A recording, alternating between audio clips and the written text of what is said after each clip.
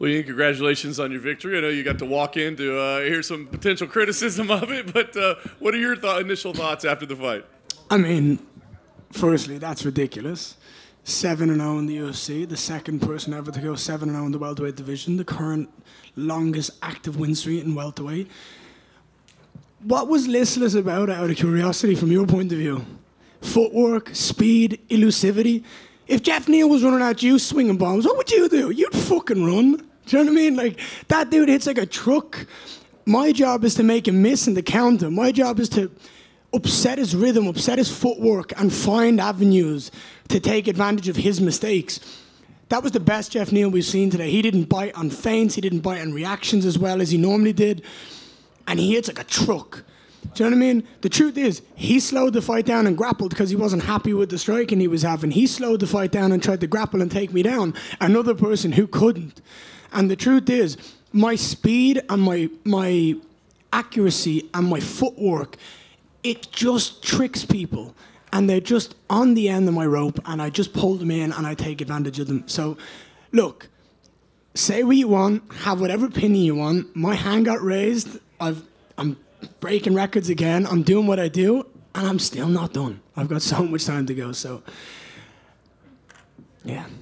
Are you happy with it? I mean, are you happy with the way it turned out? Because, you know, you're saying, hey, it was a win, and I don't care what you say, but, like, you know, as you said, he was maybe more difficult. I think you had a lot of respect for him, but I think he was maybe even more difficult than you thought he would be tonight. If I got dropped 14 times in a round and still managed to win, I'd still be happy with myself. My job is to get my hand raised. If I went out there and got beaten for 14 minutes and I knocked him out, I'm still happy I got my hand raised. I am my harshest critic. I will go back and I will watch the fight. I know I wish I was able to set up a bit more kicks and make the fluidity of the combinations what I normally see, but the truth is, if you crack Geoff Neal or you take an inch too much, he's going to put you unconscious, and you have to respect that. There isn't many people in the welterweight division that possess the power he has in that hand.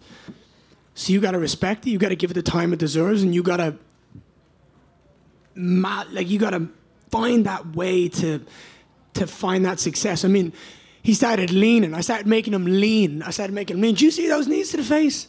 I'm fucking surprised he took some of them. Do you know what I mean? He ate 2 or 3 clean. And that was because I'm making him reach. That's because of my disc control, my footwork. I am such an intelligent fighter that if I go out there for 15 minutes, I can fight for 2 more rounds. I can fight for 25 minutes. I can do it clean. I can do it like amazingly. And I can do it and not take a hell of a lot of damage. That's the most important thing. I want to be active. I want to continue to fight. If I go out there and let Geoff Neal hit me 40 times, chances are I'm not going to be able to turn around quite quickly, right? I can. Give me 2 or 3 weeks off. I'm going on holiday for you with my family now. I'm going to rest, recover, go have some sun, some beach. And then we'll try book that Colby date next. You know what I mean? That's what I want next. So let's make it happen. Outside of the fight itself, what did you think of fight week? I mean, you know, you're flipping off the crowd and telling them, I don't care if you boo me. I mean, you're kind of embracing, I guess, people disliking you, but is that hard for you? I mean, I can't imagine, like, you come in saying, I don't want people to like me. I don't want fans. I want to get booed. I mean, is that difficult for you? I don't care whether people love me or hate me. I'm doing what I love. I'm a kid who had a dream, and I'm up here living it. Do you know what I mean? I watched Conor go through everything that he went through and went, oh, I just want to, that's what the life I want to live. I want to put on a show. I want to fight for a living. I want to travel the world and train with the best coaches in the world, the best teammates on the planet, and I'm living my dream, and there's no one that can wipe that smile off my face, and there's still nobody in the world that can take that O off me. And I'm going to keep proving that. And whether they love me or hate me, whether they cheer, they boo, if my hand gets raised, I'm still going to become a world champion, whether they like it or not. Last thing for me, you know, when you came into the UFC, you said, look, I'm not in a rush. I'm building myself here. But, you know, where you stand now, and you're talking about Colby Covington, who's right up at the top of the division. I mean, you get that fight and get that win. Are we talking about world title fights at that point? No, I want to earn it. I really want to earn it so that people don't say it's listless and it's undeserved. I think it's ridiculous that people say we rush up the ladder. For me, I never want that on my career. That's my 3rd top 15 guy. I'm going to go out there and I'm going to beat Colby Covington like we've never seen before. And then I want a top 3 opponent. someone who's in that title contention, because the truth is Colby's biggest claim to fame is he's fought for 3 world titles and he's lost all 3. He's not as good as people think he is. You get beaten by a young, talented, up-and-coming prospect, one of the best we've ever seen, you don't come back from that. And the truth is, I'll match him pace for pace on cardio. I'll match him for output. He doesn't possess anywhere near the power Geoff Neal does. He has great wrestling. Cool, put me on my back. I'm training with Damian Maia. See what happens if you put me on my back. I'll choke him unconscious. I promise you, I will end that fight. I'll finish that fight and I'll rid the UFC of Colby Covington for once and for all. Like, he needs to be gone. I'm sick of his nonsense. He's a piece of shit. Ian, right here. Just kind of going off that, you laid up the upside of a Colby fight in terms of ranking and all that stuff pretty well, but the flip side of it is we know the type of things he's going to say and what he's going to do to build a fight. It seems like, given just where you've gone mentally in the past few months, is that something you would embrace, be ready for, dread? Let him write his script. Let him do the panto. Let him do the act. Let him do everything. I'm going to get to punch him in the face. He can talk about me, my wife, my family, my kids. He can talk about whatever he wants. He gets the pass because he's going to sign the contract. As long as he shows up and be a man, I will punch the mouth off him, and I hope I hit him so hard he's never able to speak again. And you said earlier this week, got a little bit of backlash from the comment about maybe being too big to headline in Ireland, and I think maybe people didn't understand. They took that the wrong way. Yeah, do you just kind of want to explain, and maybe people who didn't understand that? What I mean is that I don't want to become too highly ranked and too important for the UFC to not put on pay-per-views. I want to bring the UFC back to Ireland. I've got my fucking my bleeding Paddy's Day dunks on. Like, I'm trying to get the UFC back to Dublin. I'm trying to do it. But the truth is, I'm fighting on the biggest cards in the world. I'm fighting the next best guy. And I'm moving. And I need the UFC to help me bring them back. What I mean by getting too big is I don't want to become the world champion. And then the UFC go, yeah, you're fighting in America. You're fighting in the biggest stadiums. Ireland doesn't have a stadium big enough for it. And if they couldn't fucking do it with Conor McGregor, then the chances are they're probably not going to do it with anyone ever again. Do you know what I mean? So, like, people took that the wrong way. I think everyone got what I meant, and the people that didn't just ran with it. So thank you for helping me. Ian, right here. What's up, sir? How are you? I'm doing well, thank you. Congratulations. Ian, obviously there's been so much going back to, last November, December, and your family being at the center of it. Can you just talk a little bit about those conversations at home and just having that support and strength to get through everything and all that outside noise that has been going on in the media? My wife has a smile on her face tonight. My little boy is at home in bed asleep. We go to Bahia on holiday on the weekend. Nothing that is said online or by people who are completely irrelevant matters to me or my family. There was a time at which it did hurt, and there was a time at which it did sting to have people, and still to this day it still stings.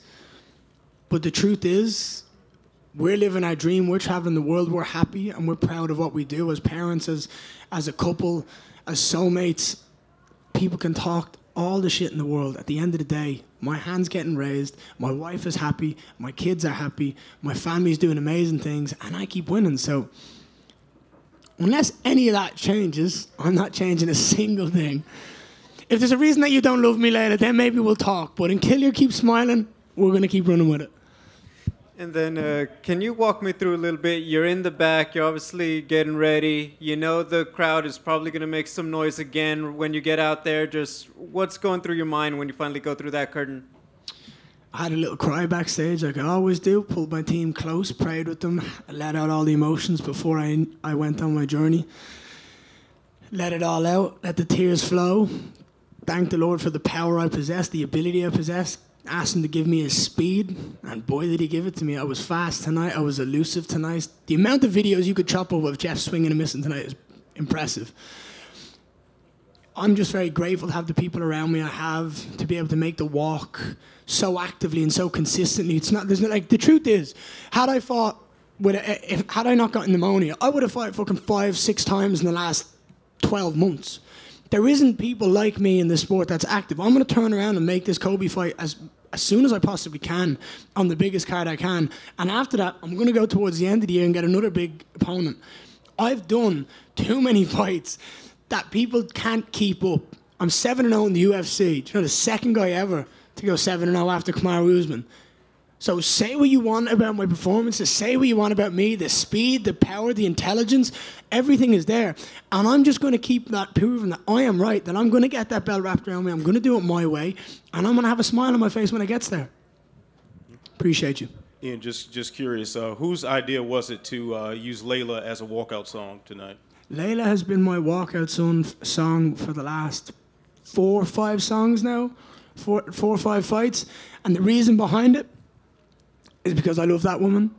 And when I fight, it's to make sure that she knows that I love her and everything's going to be okay. And I'm going to go out there and I got that. But more than ever tonight, it meant so much to know that I'm playing her song to all these fucking dickheads in the stands who are booing her and saying shit.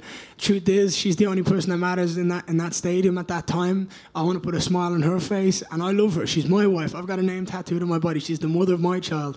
I don't care what people have to say. She's got a smile on her face. She enjoys the show. That's all that matters. And last one from me, why didn't you go with the unplugged version? I don't know. I like that one. I don't know. The guitar does differently. My favorite one is the acoustic version, but it ain't got the energy, the oomph for a walkout song. But I like that one a lot. I think maybe talk to the UFC about the unplugged version. Maybe that's on them with the rights. I appreciate you. Hey, Ian. What's up? In case Colby turns you down. He doesn't have a choice. He doesn't have a choice. He's lost 3 title fights. He doesn't have a choice. Sorry, I don't mean to interrupt, but there is no other fucking option for him. Who else are they going to put? He's not going to sign to fight grapplers, that's for sure. He's not going to fight Wonderboy Thompson. Do you know what I mean? What's the point in putting them two together? He's going to do what he's fucking told, and he's going to fight a young up-and-coming prospect so I can fucking take him out of division, wipe him off the top 15, and the UFC can go, great, right, that's been great. Let's take that and run with it. Now ask questions, sorry. That's all good. He has a history of turning down fights. So if he does turn it down, like, are you open to fight a young prospect like a Jack Della, Sean Brady, Shavkat, or do you want like a Stephen Thompson, Colby, as someone who's fought for a title? I am a fighter who says yes. I don't say no. I don't be picky. I say yes, where, when. That's it. The truth is, I call out who I want. Kobe's the biggest name in the division without a title. Going out and beating him does so much. He also, look, I might be talking shit about him. There's a lot of respect on his name from all the MMA community. Do you know what I mean? He wrestles hard, he puts output in fights, but he's just no way, he's not 1/10 of the fighter I am. And it's my job to go out there and prove that. And I would do that with a smile on my face. I don't believe he's in a position to be picking and choosing his fights now. If he wants to fight, he's going to do what he's told. And I'm sure Hunter and Dana will tell him that. And finally, there was a clip that came out today of you checking some fans that were talking about your wife. Oh my God, he's a fucking dickhead. He said, "Get that crazy lady out of your car." I told the guy to stop the fucking car. Come over and say that to her face. He folded. People, honestly, it happened today. I'm not going to mention names or who it did, but someone fucking said something to me outside, and I just was like, "Oi, get the fuck back here. Talk to me. Calm down." When you put someone on the spot and you call them out for the shit they've said, they crumble. It's like you can see the masculinity in them go, "Oh, I fucked up and now he's going to hurt me." Like, it just changes. When you call people out, we've all seen it, whether it's a boss at work or, a child who knows they fucked up and they go, "Uh-oh," and they look at you. It's like, you can see it in people's eyes. When you call people out for the shit they say, you need to. Do you know what I mean? Justice is important. That guy needed it. He was a fucking arsehole. Sorry for my language. Over here. Obviously, this fight week, you were kind of welcomed as like the villain of that fight. So are you going to embrace this role going forward, or is it just something that doesn't really cross your mind? I couldn't care less. I have a smile on my face. I'm a happy, proud man. I don't care what people are saying. I don't care what the noise is. I'm going to do my job. I'm going to show up. I'm going to make weight. I'm going to fight. I'm going to get my hand raised. And that's all that matters to me, man. I genuinely can't get that across enough.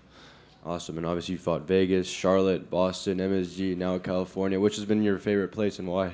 Really, I genuinely love California. I think the weather, it's not too hot, it's not too cold. It's got the beach, it's got the green, I like golf, it's got some really good golf courses. It's just been a really, really calm, peaceful city to be in, and I'm very happy that we got to experience it. That's one thing that I love to do about traveling the world. I knew the travel would come, and now the success is coming, the travel's getting greater, and I get to experience many, many places and different cultures, and I love it. And I saw that you had those dunks on. Are you a big shoe head or sneaker head or not? I'm getting more into it. I'm getting my little collection on, but I'm getting there. I like them a lot. I need to get more knowledgeable on them though. Congratulations. Appreciate you, man. Ian, as a fellow vegan, what is your post-fight celebratory meal looking like? I'm going to go find a nice vegan pizza. I'm going to chill out. I'm going to eat it. The truth is, veganism has changed my game. It's given me the ability to be that fresh in the third round and keep that moving, keep that speed, and do everything I'm doing.